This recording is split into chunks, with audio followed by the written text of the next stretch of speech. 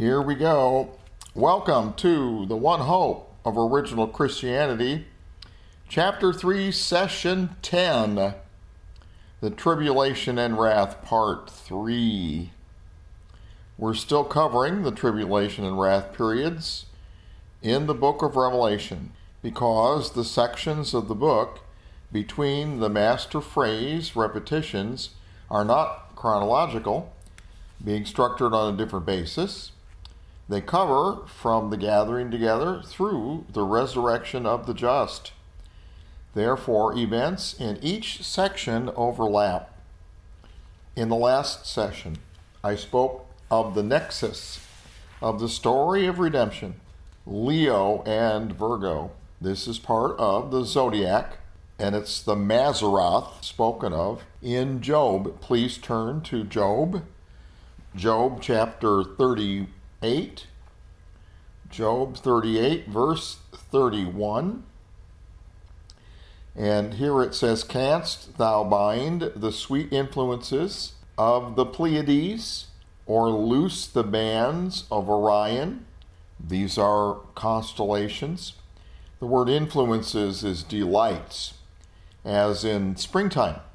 And the bands of Orion is signaling the winter because they come up during that season. Verse 32, "Canst thou bring forth Mazzaroth in his season? Or canst thou guide Arcturus with his sons?" The Mazzaroth is the zodiac. Verse 33, "Knowest thou the ordinances of heaven? Canst thou set the dominion thereof in the earth?" See, back then, their calendar was in the sky. In modern times, we've forgotten the significance of the nighttime sky, because when night falls, we turn our electric lights on and continue our affairs until we tire and go to bed. But before the 20th century, most of the world stopped when night fell and went to bed, and the stars dominated the night. To them, it would be unthinkable that today I would have to explain the following things to you. They were familiar with them because they saw them every night. Imagine that you are in a room right now, which is the universe, and the constellations are painted on the walls and ceiling. Now, if you're driving in your car and listening to this, please don't imagine that, okay? Concentrate on driving, all right? But if you're not driving, imagine the sun is in the middle of the room.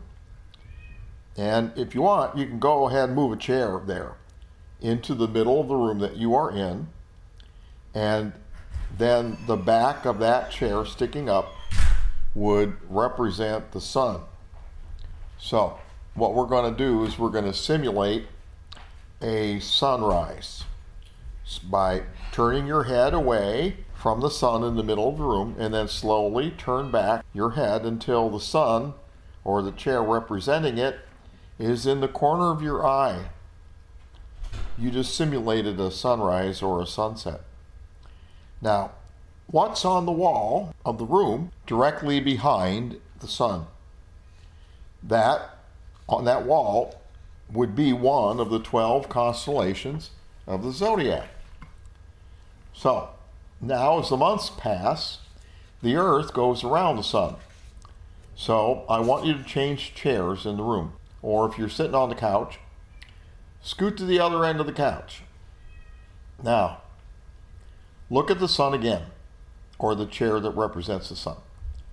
And something on the wall behind it now is different. That represents a different constellation of the zodiac. Every month, as the earth goes around the sun, a different constellation of the zodiac is behind the sun.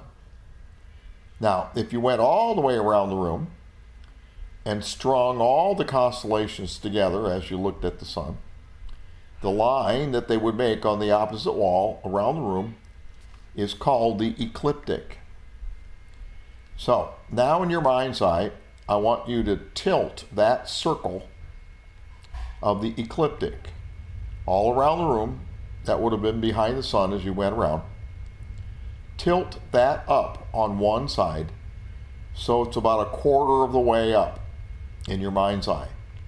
And therefore then the other side would be a quarter of the way down. Well, that's how the ecliptic appears at night to us in the United States, with the side that's up arcing across the southern sky, and the other side is below the horizon.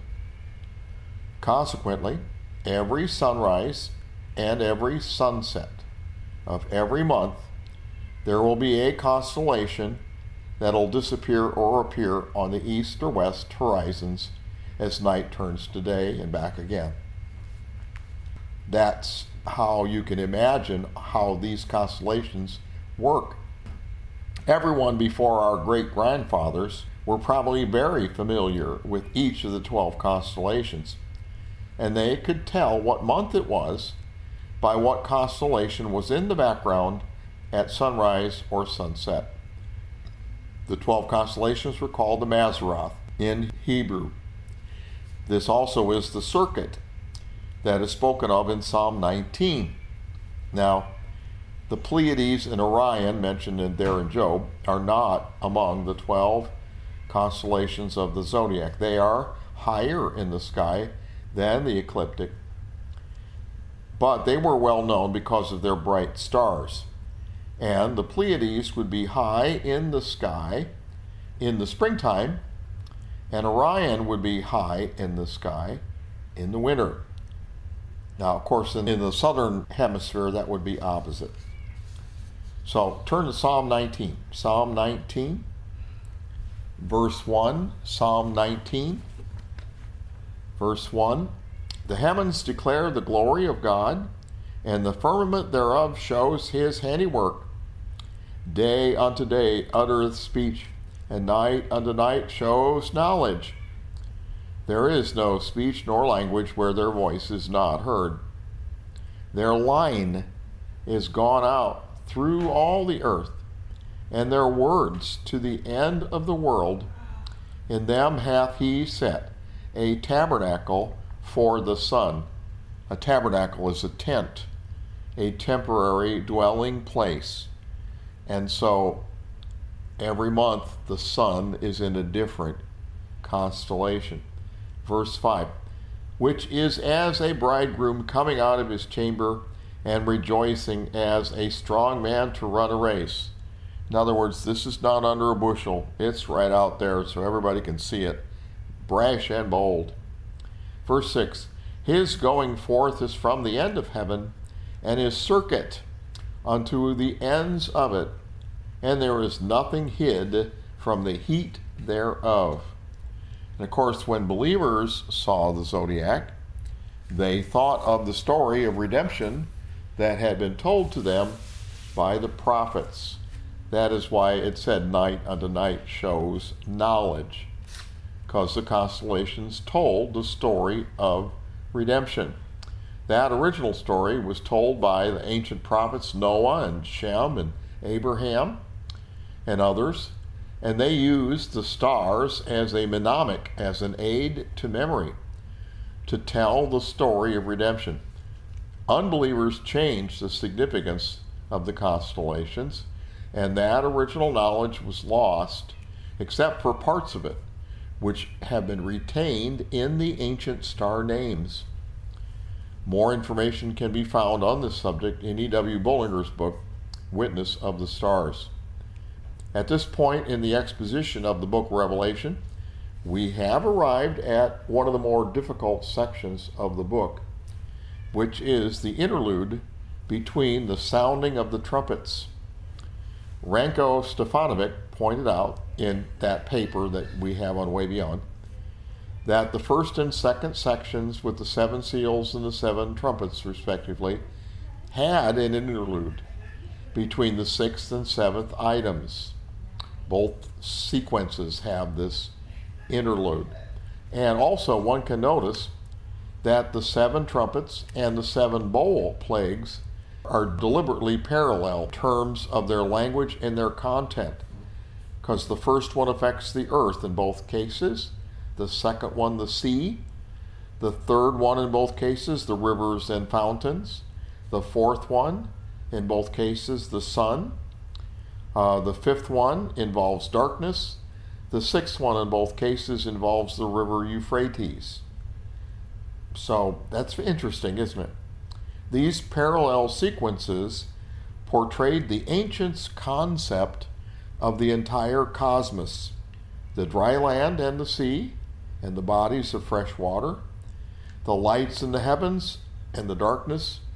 Then in the Middle East, the Euphrates River was a ribbon of life through the parched land, just like the Nile in Egypt. It dominated their lives with its ebbs and flows. This was all they knew of the world. They had no concept of China or Australia or the Arctic or the jungles of Africa or the Americas. The Mediterranean basin and Mesopotamia were the entire world to them. Remember, John the Apostle was not writing to us modern folks. We must put ourselves in the mind of a first century believer to understand what he wrote. God was communicating to him in terms he knew and understood. So, all the quote-unquote world to them was the Middle East and around the Mediterranean. So this sequence expresses that future calamities will impact the world and all of its systems, the world they knew. This illustrates why we can't interpret the book from a modern standpoint. The fifth trumpet seems to also involve an astronomical component, stating that a star will fall from heaven. But this star is definitely figurative for an angel, because it says he was given a key. And so then in the fifth trumpet, we encounter a mysterious term in the Bible about which we have scant knowledge. This is the abyss. Turn to Revelation 8:13. Revelation chapter 8, verse 13. And I beheld and heard an angel flying through the midst of heaven, saying with a loud voice, Woe, woe, woe to the inhabitants of the earth by reason of the other voices of the trumpet of the three angels which are yet to sound. And the fifth angel sounded, and I saw a star fall from heaven unto the earth, and to him was given the key of the abyss, the bottomless pit. The words translated bottomless pit in Greek are, quote, the pit of the abyss. The pit, pharer, is a deep well, and abyssos in Greek is the abyss. There are only a few references to the abyss. This is a term referring to part of the spiritual realm. We do not know much about that because it's beyond the reach of the five senses. So the only reference we can trust is the Bible. I'm sure the people have made a lot of guesses about it, but all I'm going to trust is Scripture. There are a number of words in the Bible that refer to facets of the spiritual realm. The deep, the sea, waters, mountains. God uses these terms to describe the indescribable because the spiritual realm is incomprehensible. Spiritual beings move into and out of it from our physical realm, which the physicists call space-time. I believe that there are other dimensions in the universe beyond what we know, and the spiritual realm is one of them. We explored this concept a bit in the One Spirit class. God describes the facets of the spiritual realm by comparing them to things in the physical realm that we can conceive of. Psalm 104 contains a clustering of such terms. Please turn to Psalm 104. Psalm 104, verse 1. Bless the Lord, O my soul. O Lord my God, thou art very great. Thou art clothed with honor and majesty, who coverest thyself with light as with a garment. who stretches out the heavens like a curtain.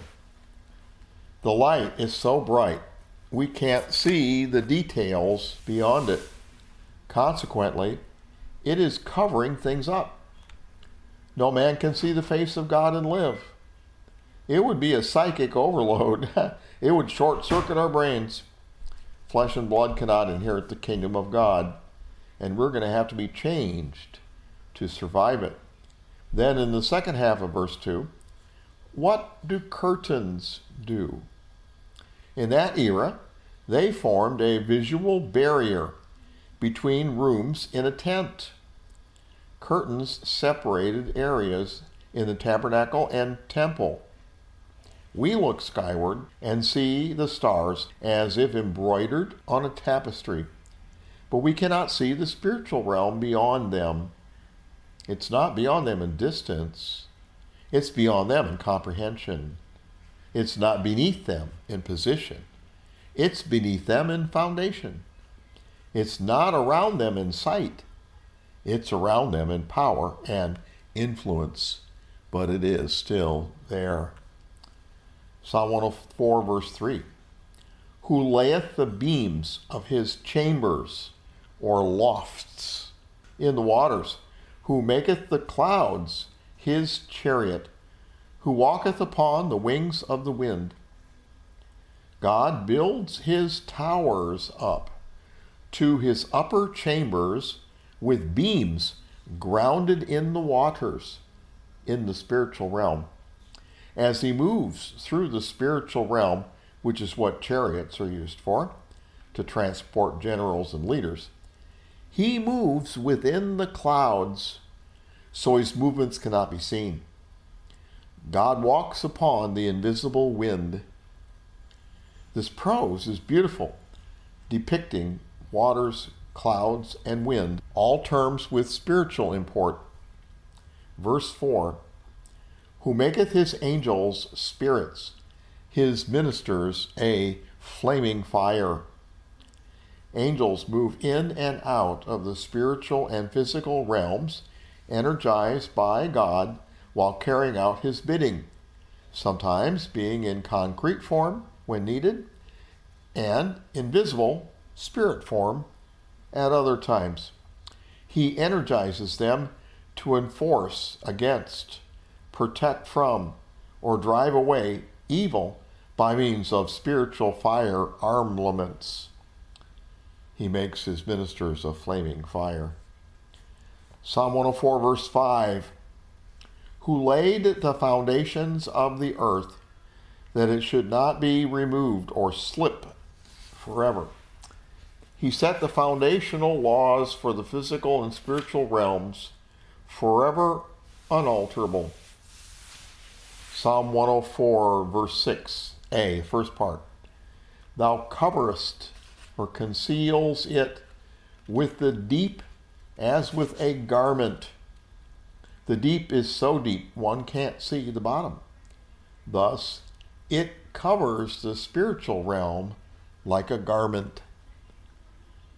Psalm 104, 6, second half of the verse. The waters stood above the mountains. At thy rebuke they fled. At the voice of thy thunder they hasted away. They go up by the mountains. They go down by the valleys, unto the place which thou hast founded for them. The waters have a different application here than earlier. These are the waters of the evil realm that once covered the earth. God set boundaries that they should not cross, and when they do violate that border, he punishes them. Psalm 104, verse 9, thou hast set a bound, that they, the waters, may not pass over, that they turn not again to cover the earth. God contains the eroding ravages of the waters by setting up and enforcing spiritual boundaries. So these all are facets of the spiritual realm, one of which is the deep, the abyss.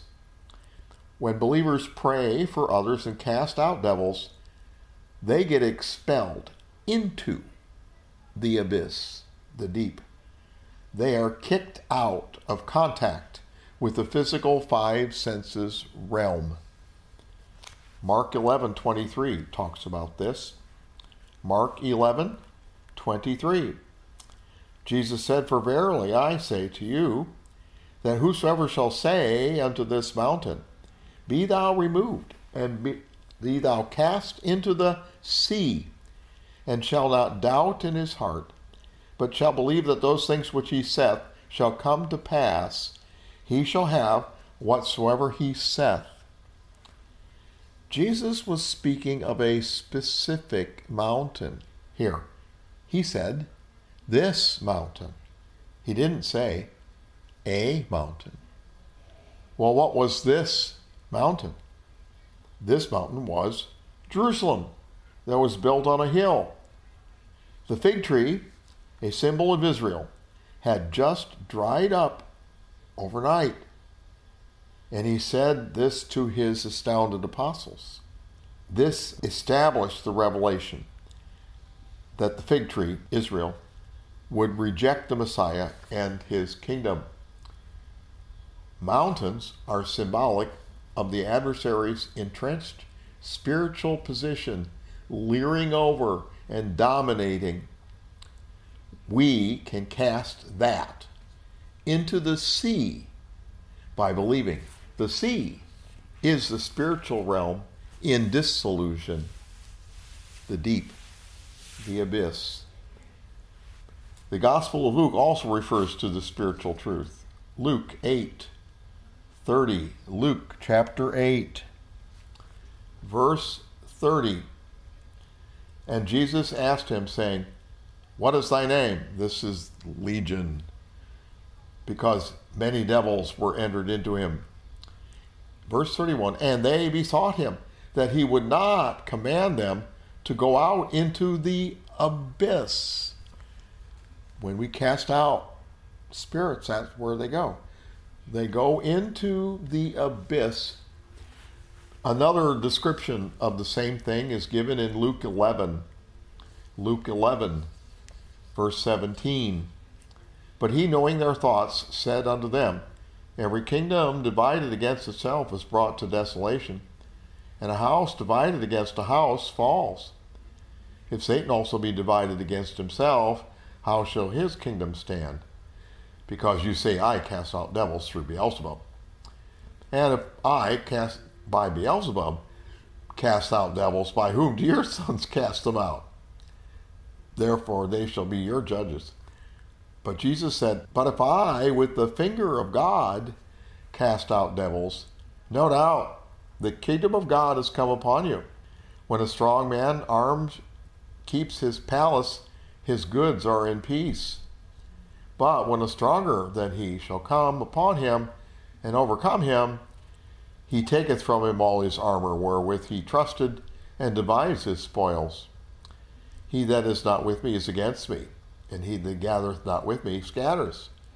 Verse 24, When the unclean spirit is gone out of a man, he walks through dry places seeking rest, and finding none, he said, Well, I'm going to check out my old house and see what's going on there.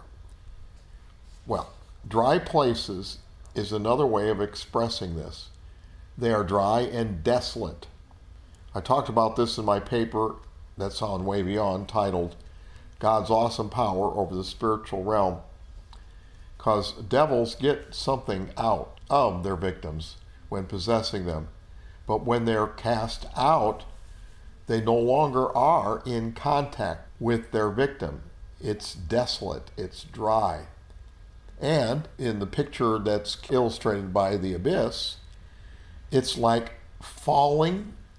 They are in free fall with no contact with the five senses realm anymore. It's like falling in an abyss, except they don't ever hit bottom. It's free fall. It's not in contact with our realm. The abyss is mentioned in a few more places. Revelation chapter 11. Revelation chapter 11, verse 7.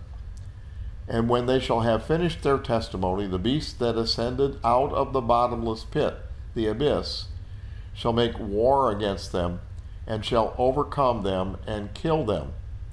So whatever the beast was before, he was in free fall.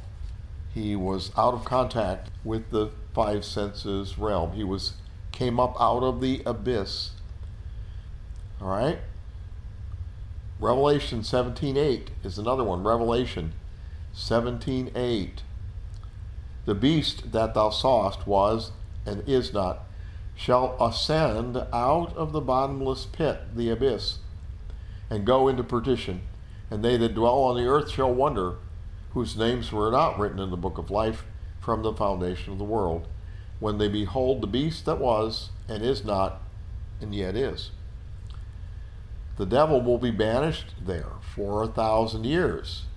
He will be in free fall and cannot affect the physical realm. That's what Revelation 20 talks about. Revelation 20, verse 1. And I saw an angel come down from heaven, having the key of the bottomless pit, the abyss, and a great chain in his hand. And he laid hold on the dragon, that old serpent, which is the devil and Satan, and bound him 1,000 years, and cast him into the abyss, and shut him up, and set a seal upon him, that he should deceive the nations no more, till the 1,000 years should be fulfilled. And after that he must be loosed a little season. So this is the abyss in free fall, not in contact with the physical world. The abyss is not Tartarus. The Bible says that those incarcerated in Tartarus won't be let out until the judgment. These are the angels that sinned in Jude chapter 1. Jude chapter 1, verse 6. And the angels which kept not their first estate, their first principality, but left their own habitation, what they were supposed to be doing, he had reserved in everlasting chains under darkness unto the judgment of the great day. So they are in Tartarus in chains until judgment. They're not going to be let out. All right. 2 Peter chapter 2, verse 4. For if God spared not the angels that sinned, but cast them down to hell, that's Tartarao. And when they got there, they said, uh-oh. And delivered them into chains of darkness to be reserved unto judgment. Again, they are there till judgment. 1 Peter chapter 3, verse 19 is the last reference to them. By which also, when Jesus was in his resurrected body, went and preached unto the spirits in prison. So, later on in Revelation, the locusts that come out of the abyss are not these spirits, and they're not Nephilim that get sprung out of jail like some imagine. That stuff's fantasy. The next event in the book of Revelation, warned by the fifth trumpet, is something that comes out of the abyss, out of free fall. Revelation chapter 9, verse 2. Revelation chapter 9, verse 2. And he opened the bottomless pit, and there arose a smoke out of the pit, as the smoke of a great furnace. And the sun and the air were darkened by reason of the smoke of the pit. And there came out of the smoke locusts upon the earth. And unto them was given power, as scorpions of the earth have power. And it was commanded them that they should not hurt the grass of the earth, neither any green thing, neither any tree, but only those men which have not the seal of God in their foreheads. And to them it was given that they should not kill them, but that they should be tormented 5 months. And their torment was as the torment of a scorpion when he striketh a man. Wow. To understand this, we must first determine whether these locusts are literal or figurative. Well, there are a couple of strikes against them being literal. The first is they are not going to hurt any vegetation. Well, that's what physical locusts do. They devastate vegetation. The second strike is they're going to be selective and only torment those who do not have God's seal. That is, those who don't have the Spirit of God.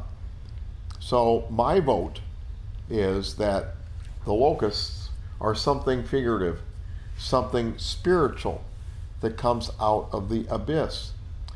But that does not give us license to go wild and fantasize. God expressed these things the way he did for a reason. So it's probably not the helicopters from the Russian army coming down from the north, like some people say. What will it be? Well, I would say that they are a portion of the adversary's horde who disassociated themselves from their former haunts and now are attacking the unbelievers who are upon the earth. Well, why would the devil want to do that? Remember, this is during the time that he's amassing control and taking over kingdom by kingdom in his effort to achieve a one-world government. Every culture of the world is going to resist that. Therefore, the more distracted men are, the more pliable. The adversary specializes in the tag team approach, is what I call it, in which he gets his victims disoriented by attack after attack after attack. In the Word, this is called the whirlwind. Many of us have experienced this, attack after attack, like what happened to Job. When men are so assailed, it's difficult for them to accurately assess things and make wise decisions. Therefore, they're more apt to give in to the adversary's suggestions. Whatever this is, it's going to be terrible, and it's going to last 5 months, and it's going to drive unbelievers nuts. Revelation chapter 9, verse 6. And in those days shall men seek death and shall not find it, and shall desire to die, and death shall flee from them. And the shapes of the locusts were like unto horses prepared unto battle, and on their heads were, as it were, crowns like gold, and their faces were the faces of men. And they had hair as the hair of women, and their teeth were the teeth of lions. And they had breastplates, as it were, breastplates of iron, and the sound of their wings was as the sound of chariots of many horses running to battle. And they had tails like unto scorpions, and there were stings in their tails. And their power was to hurt men 5 months. And they had a king over them, which is the angel of the bottomless pit, whose name in the Hebrew tongue is Abaddon, but in the Greek tongue hath his name Apollyon, which means the destroyer. It will take them down the drain into destruction. It's the destroyer. Verse 11 is one more piece in chapter 9 of information supporting the fact that there's something spiritual, because they had a leader, which implies intelligence. So they're not going to be insects. Whatever it is, when we observe it from our heavenly perches, we're going to slap our foreheads and exclaim, oh, that's what God meant. You see, I think it no shame if I cannot figure out some of these things. I think it's worse to guess and be wrong than to say, I don't know. So, because I don't want to lead anyone astray. And I take my assignment of research and teaching very seriously. I think that one of the reasons why some feel driven to identify these symbols is the fact that they are unsure when the gathering together is relative to these events. They fear that they may have to experience these things, so they feel like they must be ready. Well, I think I've sufficiently proven when the gathering is relative to tribulation and the wrath period.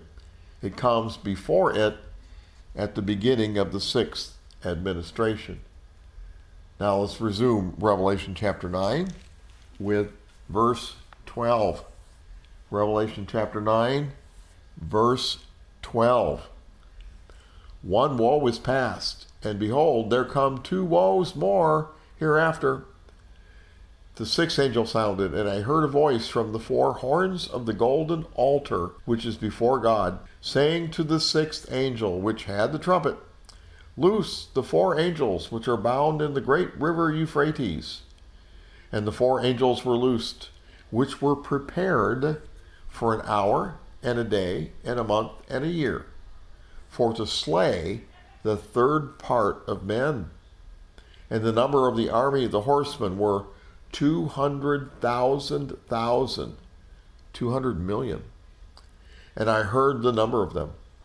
And thus I saw the horses in the vision, and them that sat on them, having breastplates of fire, and of jacinth, which is deep purple color, and brimstone.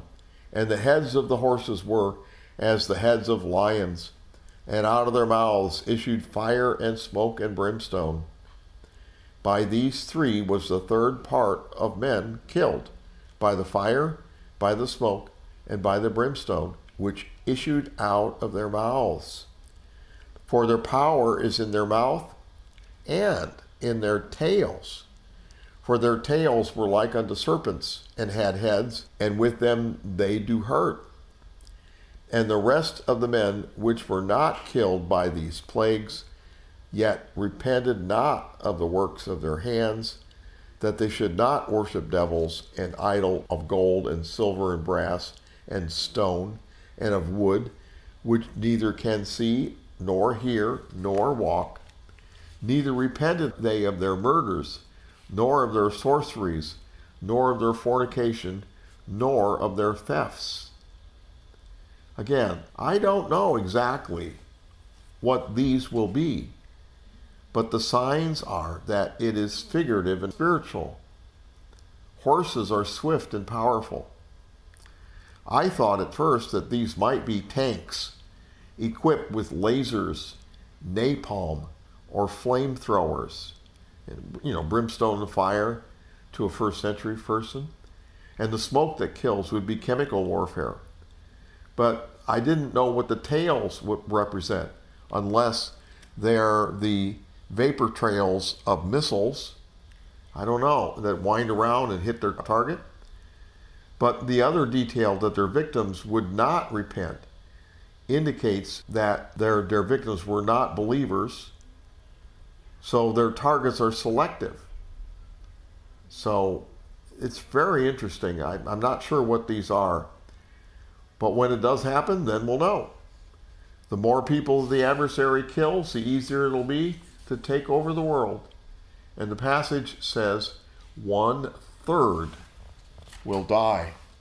That's going to be billions. Revelation chapter 10, verse 1. Revelation chapter 10, verse 1.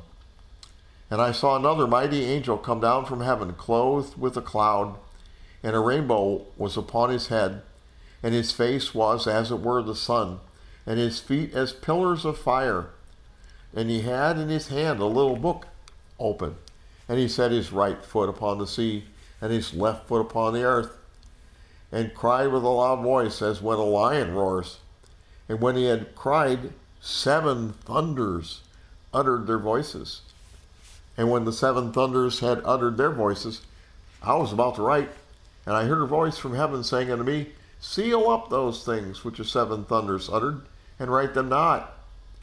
And the angel which I saw stand upon the sea and upon the earth lifted up his hand to heaven, and swear by him that liveth forever and ever, who created heaven and the things that therein are, and the earth and the things that therein are, and the sea and the things which are therein, that there should be time no longer.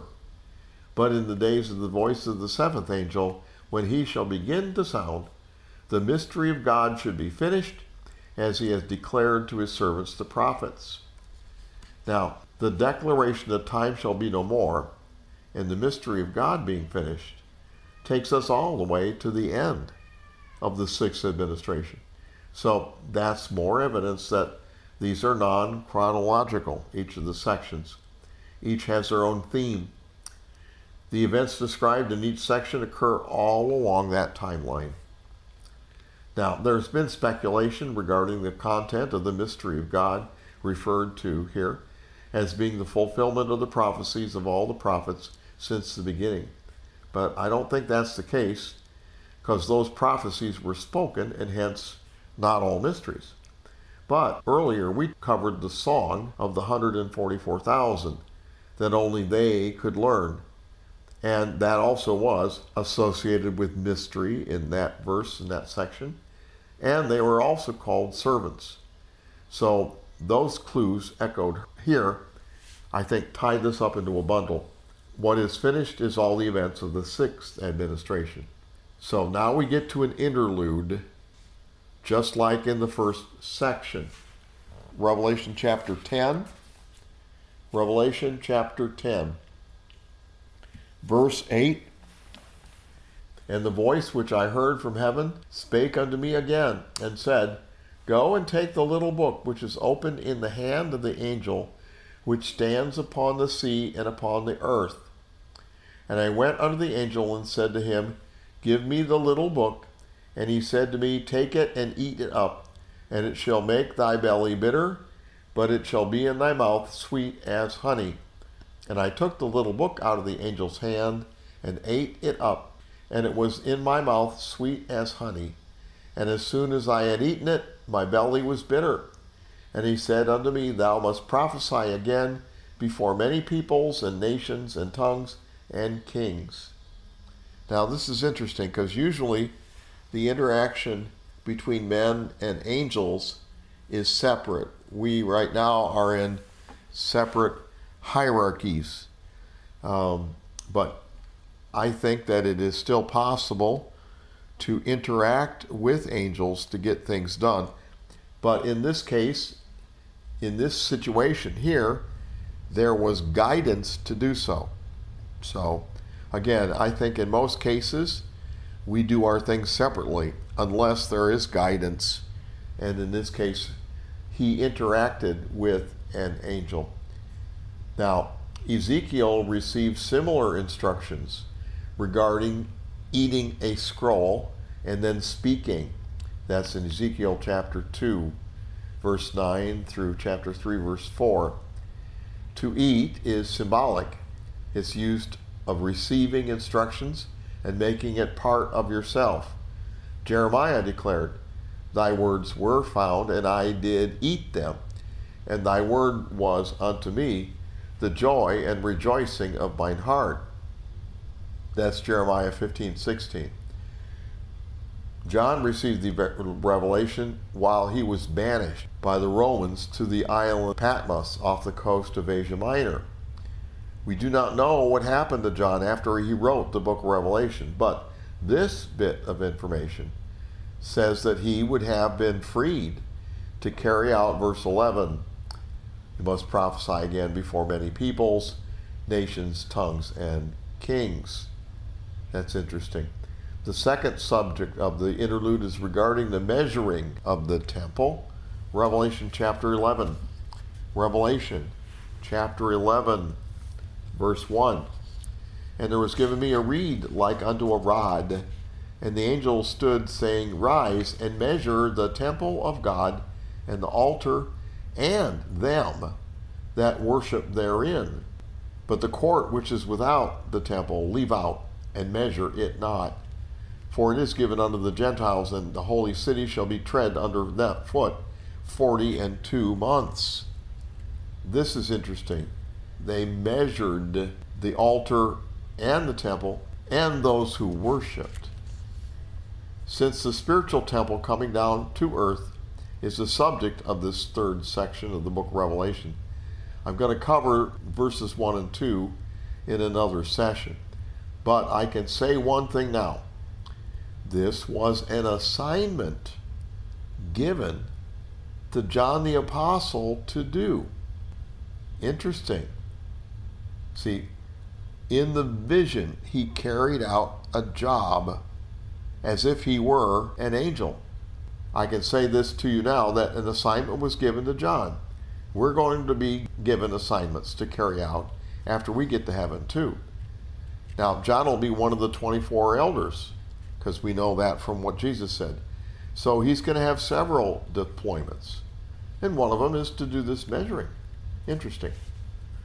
The third subject in the interlude is regarding the two witnesses.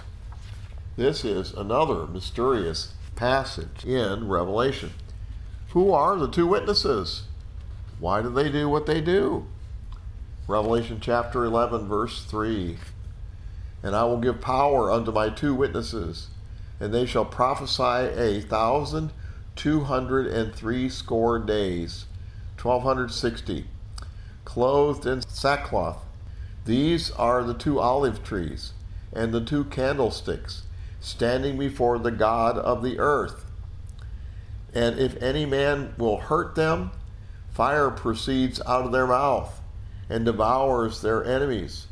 And if any man will hurt them, he must in this manner be killed.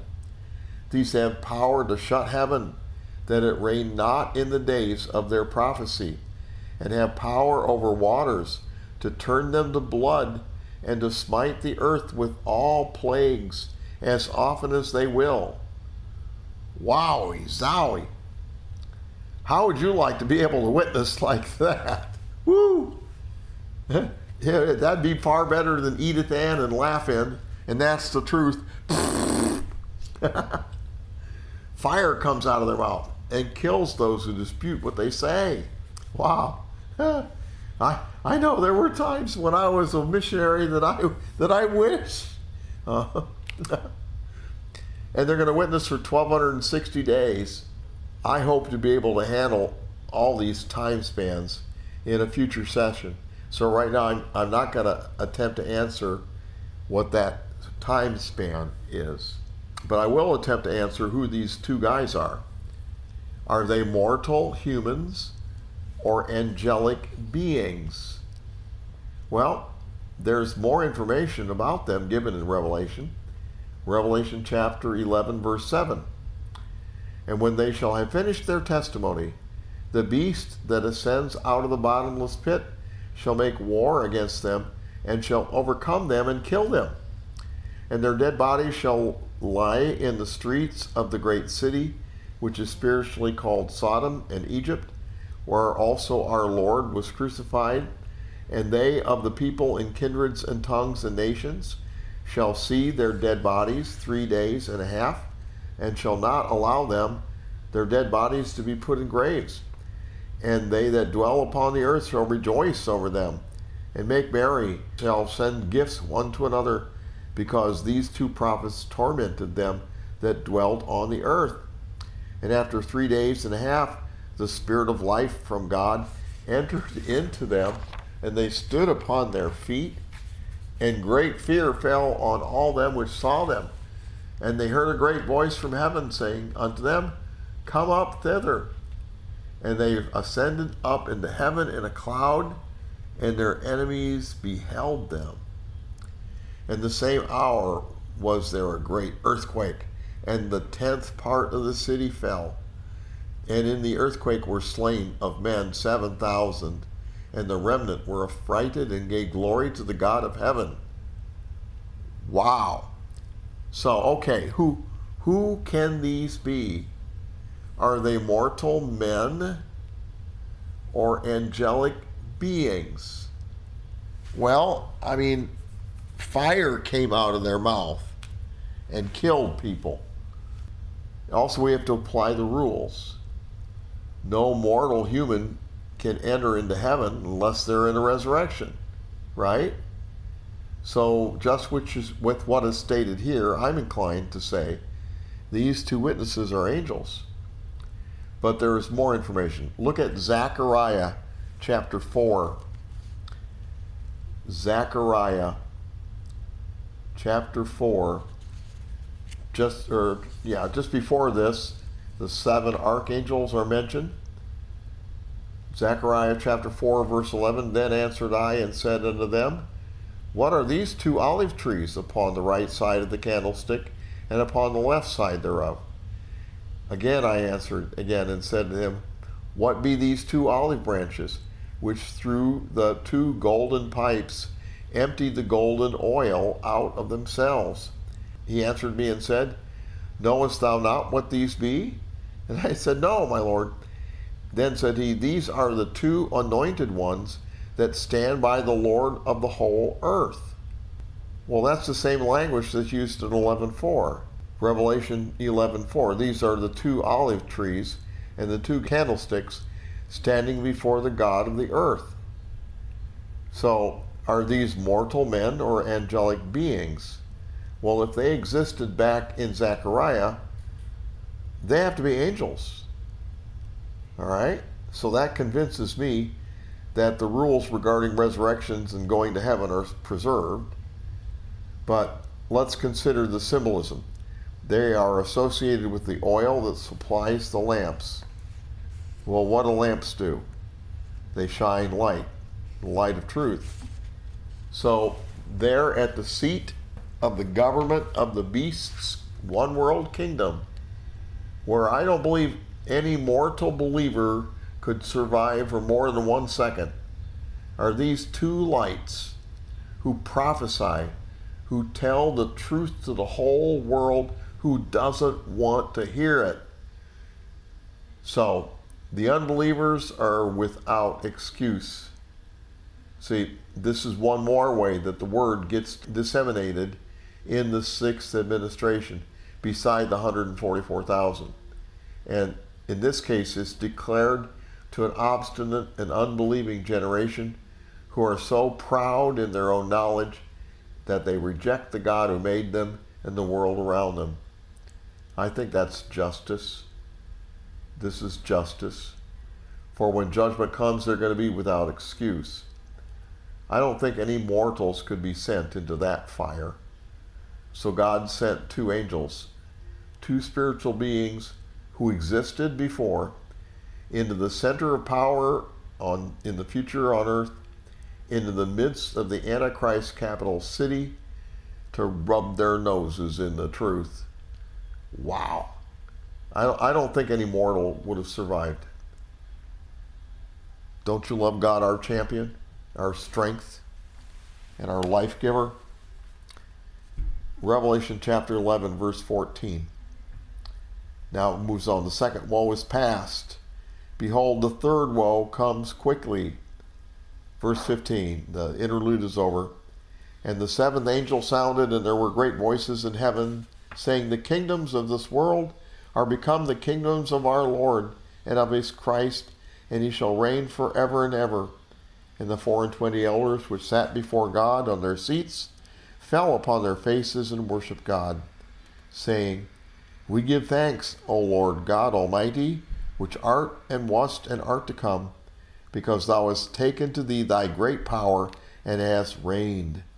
And the nations were angry, and thy wrath is come, and the time of the dead, that they should be judged, and that thou shouldest give reward unto thy servants the prophets, and to the saints, and to them that reverence thy name, small and great, and shouldst destroy them that destroy the earth. Verse 19, the end of the section.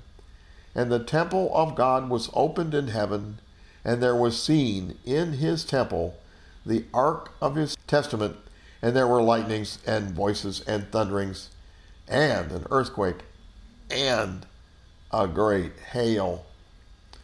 So this scene closes the second section of Revelation with that phrase repetition, and the third section is about to commence.